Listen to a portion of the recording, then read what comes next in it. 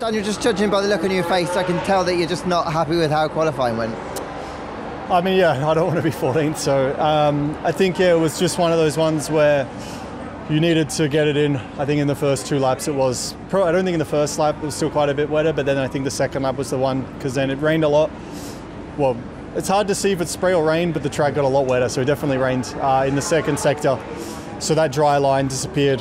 And yeah, the lap that, let's say, was meant to be the one, I remember going wide or off and let's say lost the lap. And